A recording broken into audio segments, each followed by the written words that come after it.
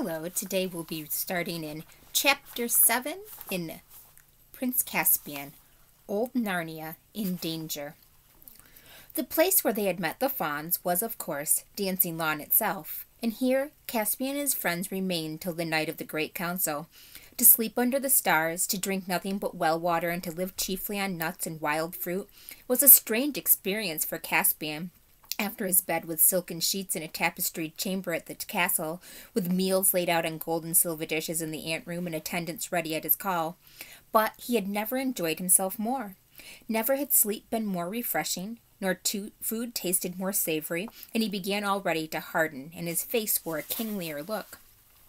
When the great night came, and his various strange subjects came stealing into the lawn by ones and twos and threes, or by sixes and sevens, the moon then shining almost at her full, his heart swelled as he saw their number and heard their greetings. All whom he had met were there, bulgy bears and red dwarfs and black dwarfs, moles and badgers, hares and hedgehogs, and others whom he had not yet seen. 5 satyrs as red as foxes, the whole contingent of talking mice, armed to the teeth and following a shrill trumpet, some owls, the old raven of Ravenscar. Last of all, and this took Caspian's breath away, with the centaurs came a small but genuine giant, Wimbleweather of Deadman's Hill, carrying on his back a basketful of rather seasick dwarfs who had accepted his offer of a lift and were now wishing they had walked instead. The bulgy bears were very anxious to have the feast first and leave the council till afterwards, perhaps till tomorrow. Reepy-Jeep and his mice said that councils and feasts could both wait, and proposed storming Mira's in his own castle that very night. Pattertwig and the other squirrels said they could talk and eat at the same time, so why not have the council and feast all at once? The moles proposed throwing up entrenchments round the lawn before they did anything else. The fauns thought it would be better to begin with a solemn dance. The old raven, while agreeing with the bears that it would take too long to have a full council before supper, begged to be allowed to give a brief address to the whole company. But Caspian and the centaurs and the dwarfs overruled all these suggestions and insisted on holding a real council of war at once. When all the other creatures had been persuaded to sit down quietly in a great circle, and when, with more difficulty, they got Pattertwig to stop running to and fro and saying, "Silence! Silence, everyone, for the king's speech," Caspian, feeling a little nervous, got up. "Narnians," he began, but he never got any further, for at that very moment Camillo the hare said, "Hush! There's a man somewhere near." They were all creatures of the wild, accustomed to being hunted, and they all became still as statues. The beasts all turned their noses in the direction which Camillo had indicated. "Smells like man, and yet not quite like man," whispered Truffle Hunter. "It's getting steadily nearer," said Camillo. "2 badgers and you 3 dwarfs, with your bows at the ready, go softly off to meet it," said Caspian. "We'll settle 'em," said a black dwarf grimly, fitting a shaft to his bowstring. "Don't shoot if it is alone," said Caspian. "Catch it." "Why?" asked the dwarf. "Do as you're told," said Glenstorm the centaur. Everyone waited in silence while the 3 dwarfs and 2 badgers trotted stealthily across to the trees on the northwest side of the lawn. Then came a sharp, dwarfish cry. "Stop! Who goes there?" and a sudden spring. A moment later, a voice, which Caspian knew well, could be heard saying, all right, I'm unarmed. Take my wrists if you like, worthy badgers, but don't bite right through them. I want to speak to the king."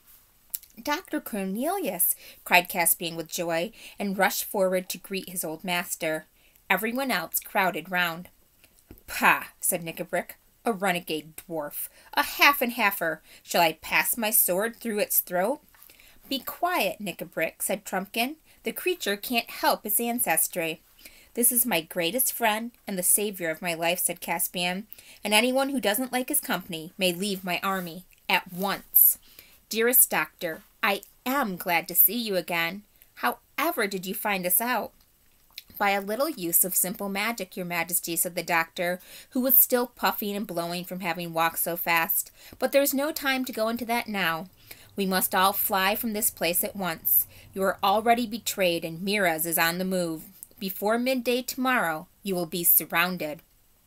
"Betrayed?" said Caspian. "And by whom?" "Another renegade dwarf, no doubt," said Knickerbrick. "By your horse, Destroyer," said Dr. Cornelius. "The poor brute knew no better. When you were knocked off, of course he went dawdling back to his stable in the castle. Then the secret of your flight was known. I made myself scarce, having no wish to be questioned about it in Miraz's torture chamber. I had a pretty good guess from my crystal as to where I should find you. But all day, that was the day before yesterday, I saw Miraz's tracking parties out in the woods.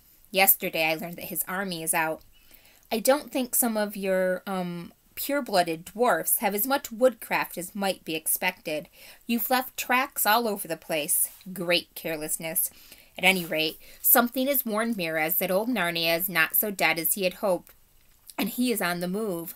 "Hurrah!" said a very shrill and small voice from somewhere at the doctor's feet.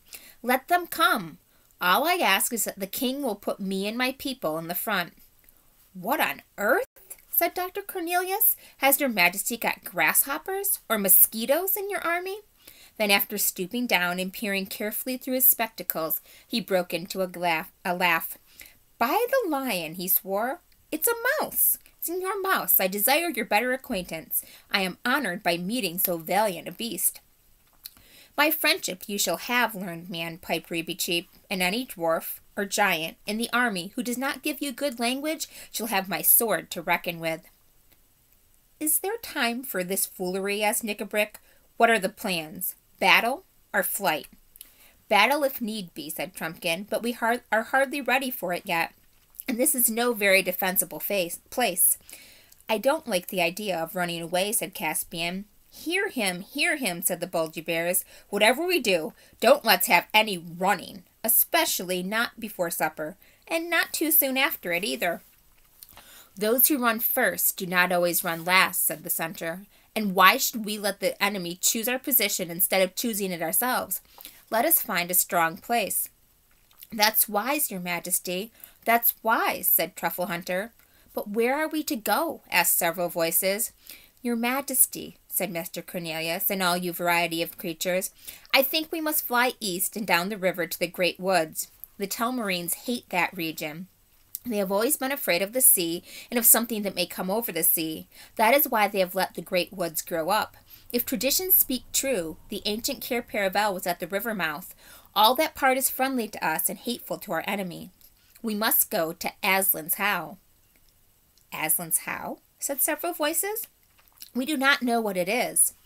It lies within the skirts of the great woods, and it is a huge mound which Narnians raised in very ancient times over a very magical place, where there stood, and perhaps still stands, a very magical stone. The mound is all hollowed out within into galleries and caves, and the stone is in the central cave of all. There is room in the mound for all our stores, and those of us who have most need of cover and are most accustomed to underground life can be lodged in the caves. The rest of us can lie in the wood.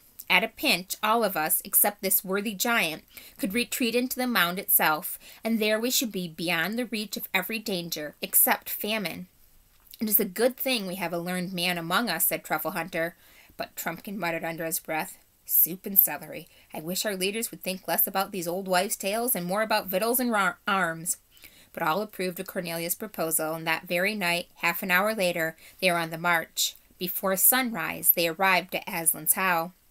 It certainly was an awesome place, a round green hill on top of another hill, long since grown over with trees, and one little low doorway leading into it. The tunnels inside were a perfect maze till you got to know them, and they were lined and roofed with smooth stones. And on the stones, peering in the twilight, Caspian saw strange characters and snaky patterns, and pictures in which the form of a lion was repeated again and again. It all seemed to belong to an even older Narnia than the Narnia of which his nurse had told him. It was after they had taken up their quarters in and around the How that fortune began to turn against them. King Miraz's scouts soon found their new lair, and he and his army arrived on the edge of the woods. And as so often happens, the army turned out stronger than they had reckoned. Caspian's heart sank as he saw company after company arriving.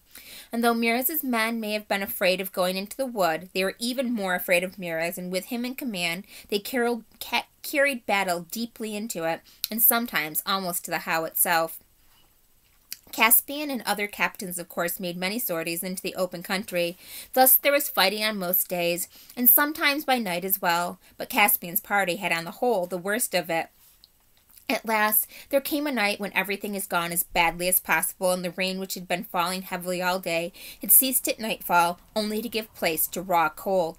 That morning Caspian had arranged what was his biggest battle yet, and all had hung their hopes on it. He, with most of the dwarfs, was to have fallen on the king's right wing at daybreak, and then, when they were heavily engaged, giant Wimbleweather, with the centaurs and some of the fiercest beasts, was to have broken out from another place and endeavored to cut the king's right off from the rest of the army.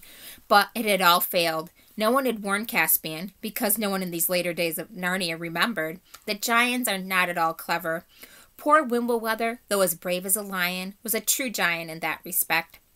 He had broken out at the wrong time and from the wrong place, and both his party and Caspian's had suffered badly and done the enemy little harm. The best of the bears had been hurt, a centaur terribly wounded, and there were few in Caspian's party who had not lost blood. It was a gloomy company that huddled under the dripping trees to eat their scanty supper. The gloomiest of all was giant Wimbleweather. He knew it was all his fault. He sat in silence, shedding big tears which collected on the end of his nose, and then fell off with a huge splash on the whole bivouac of the mice, who had just been beginning to get warm and drowsy. They all jumped up, shaking the water out of their ears and wringing their little blankets, and asked the giant in shrill but forcible voices whether he thought they weren't wet enough without this sort of thing. And then other people woke up and told the mice they had been enrolled as scouts and not as a concert party, and asked why they wouldn't keep quiet.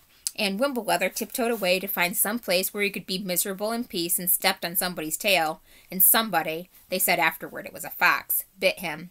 And so everyone was out of temper.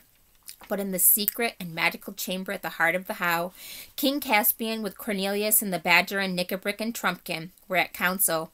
Thick pillars of ancient workmanship supported the roof. In the center was the stone itself, a stone table split right down the center and covered with what had once been writing of some kind.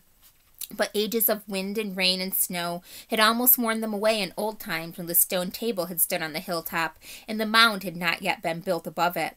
They were not using the table nor sitting around it. It was too magic a thing for any common use. They sat on logs a little way from it, and between them was a rough wooden table on which stood a rude clay lamp, lighting up their pale faces and throwing big shadows on the wall. "If your majesty is ever to use the horn," said Trufflehunter, "I think the time has now come." Caspian, of course, told them of this treasure several days ago. "We are certainly in great need," answered Caspian, "but it is hard to be sure we are at our greatest. Supposing there came an even worse need, and we had already used it." "By that argument," said Knickerbrick, "your majesty will never use it until it is too late." "I agree with that," said Master Cornelius. "And what do you think, Trumpkin?" asked Caspian. "Oh, as for me," said the red dwarf, who had been listening with complete indifference, "your majesty knows I think the horn, and that bit of broken stone over there, and your great King Peter and your lion Aslan, are all eggs and moonshine. It's all one to me when your majesty blows the horn. All I insist is that the army is told nothing about it. There is no good raising hopes of magical help, which, as I think, are sure to be disappointed." "Then in the name of Aslan, we will win Queen Susan's horn," said Caspian. "There is one thing, sire," said Dr. Cornelius, "that should perhaps be done first. We do not know what form the help will take. It might call Aslan himself from oversea, but I think it is more likely to call Peter the High King and his mighty consorts down from the high past. But in either case, I do not think we can be sure that the help will come to this very spot." "You never said a truer word," put in Trumpkin. "I think," went on the learned man, "that they, or he, will come back to one or other of the ancient places of Narnia. This, where we now sit, is the most ancient and most deeply magical of all, and here, I think, the answer is likeliest to come. But there are two others. One is Lantern Waste, upriver, west of Beaver's Dam, where the royal children first appeared in Narnia, as the records tell. The other is down at the river mouth, where their castle of Cair Paravel once stood. And if Aslan himself comes, that would be the best place for meeting him, too, for every story says that he is the son of the great emperor over the sea, and over the sea he will pass. I should like very much to send messengers to both places, to Lantern Waste and the river mouth, to receive them, or him, or it." "Just as I thought," muttered Trumpkin. "The first result of all this foolery is not to bring us help, but to lose us 2 fighters." "Whom would you think of sending?" Dr. Cornelius asked Caspian. Squirrels are best for getting through enemy country without being caught, said Truffle Hunter. All our squirrels, and we haven't many, said Knickerbrick, are rather flighty. The only one I'd trust in a job like that would be Pattertwig. Let it be Pattertwig, then, said King Caspian. And who for our other messenger? I know you'd go, Truffle Hunter, but you haven't the speed. Nor you, Dr. Cornelius. I won't go, said Knickerbrick. With all these humans and beasts about, there must be a dwarf here to see that the dwarfs are fairly treated. Thimbles and thunderstorms, cried Trumpkin in a rage. Is that how you speak to the king? Send me, sire. I'll go. But I thought you didn't believe in the horn, Trumpkin, said Caspian.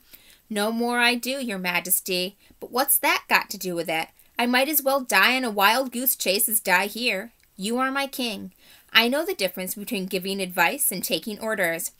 You've had my advice, and now it's the time for orders. I will never forget this, Trumpkin, said Caspian. Send for Pattertwig, one of you. And when shall I blow the horn? I would wait for sunrise, your majesty, said Master Cornelius. That sometimes has an effect in operations of white magic.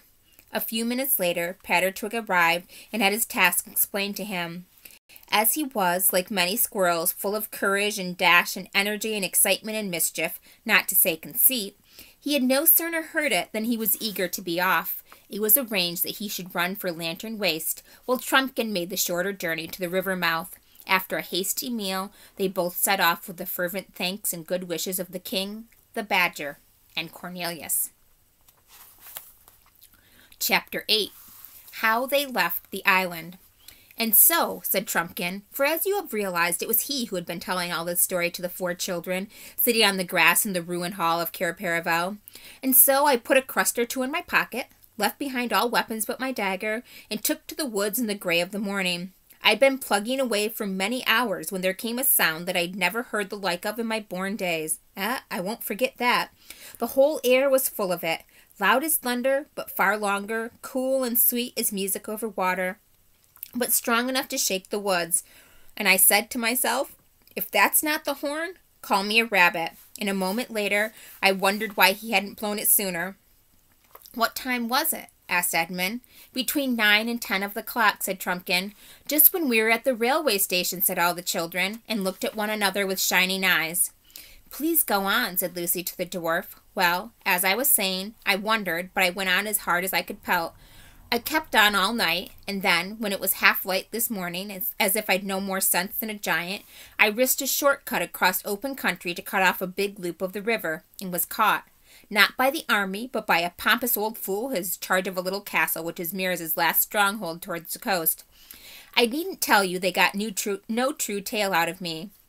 But I was a dwarf, and that was enough. But lobsters and lollipops! It was a good thing the sentinel was a pompous fool. Anyone else would have run me through there and then. But nothing would do for him short of a grand execution, sending me down to the ghosts in the full ceremonial way. And then this young lady, he nodded at Susan, does her bit of archery, and it was pretty shooting, let me tell you. And here we are, and without my armor, for of course they took that. He knocked out and refilled his pipe. Great Scott, said Peter. So it was the horn, your own horn, Sue, that dragged us all off that seat on the platform yesterday morning. I can hardly believe it, yet it all fits in. I don't know why you shouldn't believe it, said Lucy, if you believe in magic at all. Aren't there lots of stories about magic forcing people out of one place, out of one world, into another? I mean, when a magician in the Arabian Nights called up a djinn, it has to come. We had to come, just like that. Yes, said Peter. I suppose what makes it feel so queer is that in the stories, it's always someone in our world who does the calling. One doesn't really think about where the djinn's coming from.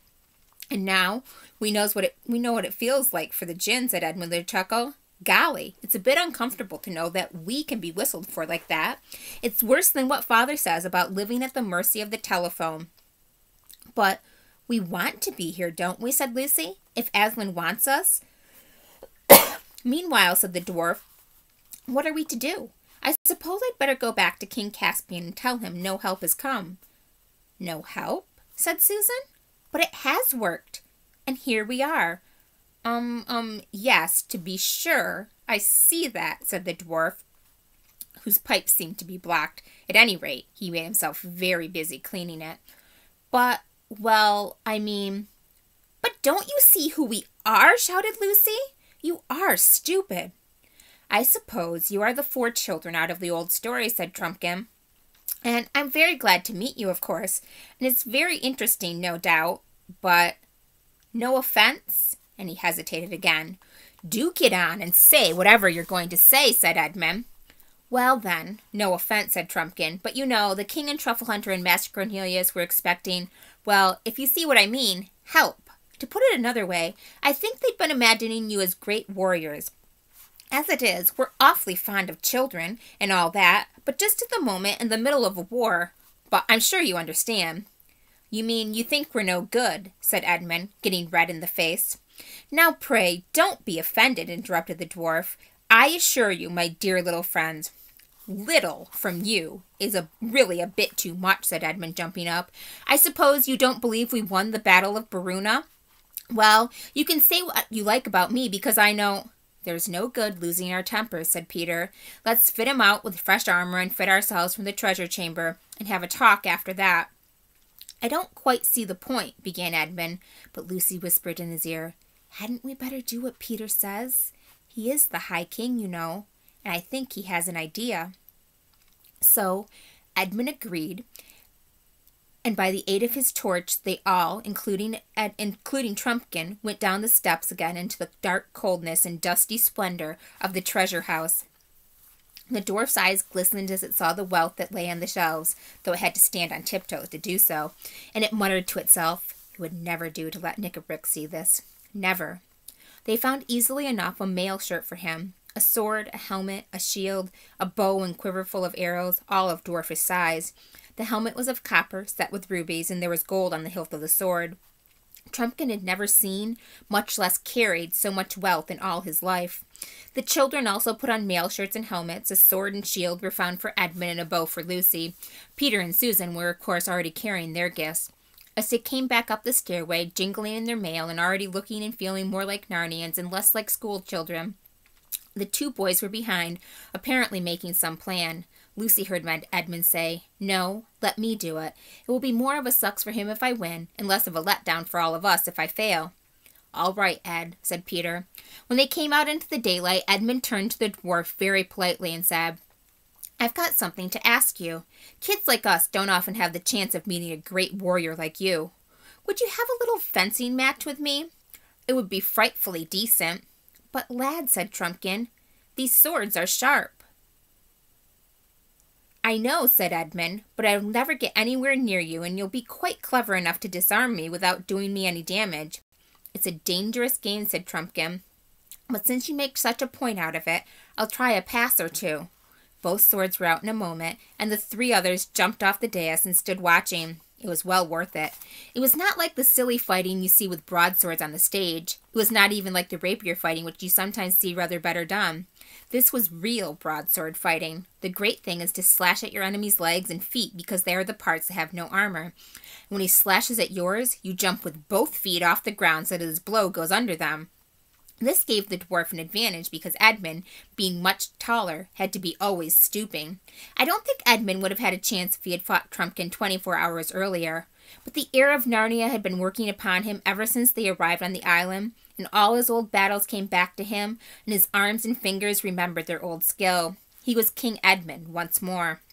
Round and round the 2 combatants circled, stroke after stroke they gave, and Susan, who never could learn to like this sort of thing, shouted out, Oh, do be careful! And then, so quickly that no one, unless they knew, as Peter did, could quite see how it happened, Edmund flashed his sword round with a peculiar twist, the dwarf's sword flew out of his grip, and Trumpkin was wringing his empty hand as you do after the sting from a cricket bat. Not hurt, I hope, my dear little friend, said Edmund, panting a little, and returning his own sword to its sheath. I see the point, said Trumpkin dryly. You know a trick I never learned. That's quite true, put in Peter. The best swordsman in the world may be disarmed by a trick that's new to him. I think it's only fair to give Trumpkin a chance at something else. Will you have a shooting match with my sister? There are no tricks in archery, you know. Ah, you're jokers, you are, said the dwarf. I begin to see, as if I didn't know how she can shoot after what happened this morning. All the same, I'll have a try. He spoke gruffly, but his eyes brightened, for he was a famous bowman among his own people. All 5 of them came out into the courtyard. "What's to be the target?" said Peter. "I think that apple hanging over the wall on the branch there would do," said Susan. "That'll do nicely, lass," said Trumpkin. "You mean the yellow one near the middle of the arch?" "No, not that," said Susan. "The red one up above, over the battlement." The dwarf's face fell. "Looks more like a cherry than an apple," he muttered, but he said nothing out loud. They tossed up for first shot, greatly to the interest of Trumpkin, who had never seen a coin toss before. And Susan lost. They were to shoot from the top of the steps that led from the hall into the courtyard. Everyone could see from the way the dwarf took its position and handled the bow that it knew what it was about. Twang went the string. It was an excellent shot. The tiny apple shook as the arrow passed, and a leaf came fluttering down. Then Susan went to the top of the steps and strung her bow. She was not enjoying her match half so much as Edmund had enjoyed his, not because she had any doubt about hitting the apple, but because Susan was so tender-hearted that she almost hated to beat someone who had been beaten already. The dwarf watched her keenly as she drew the shaft to her ear. A moment later, with a little soft thump which they all could hear in that quiet place, the apple fell to the grass with Susan's arrow in it. "Oh, well done, Sue," shouted the other children. "It wasn't really any better than yours," said Susan to the dwarf. "I think there was a tiny breath of wind as you shot." "No, there wasn't," said Trumpkin. "Don't tell me. I know when I am fairly beaten. I won't even say that the scar of my last wound catches me a bit when I get my arm well back." "Oh, are you wounded?" asked Lucy. "Do let me look." "It's not a sight for little girls," began Trumpkin, but then he suddenly checked himself. "There I go, talking like a fool again," he said. "I suppose you're as likely to be a great surgeon as your brother was to be a great swordsman, or your sister to be a great archer." He sat down on the steps and took off his hauberk and slipped down his little shirt, showing an arm hairy and muscular in proportion, as a sailor's, though not much bigger than a child's. There was a clumsy bandage on the shoulder, which Lucy proceeded to unroll. Underneath, the cut looked very nasty, and there was a good deal of swelling. "Oh, poor Trumpkin," said Lucy. "How horrid." Then she carefully dripped onto it one single drip of the cordial from her flask. "Hello? What have you done?" said Trumpkin. But Howard turned his head and squinted and whisked his beard to and fro.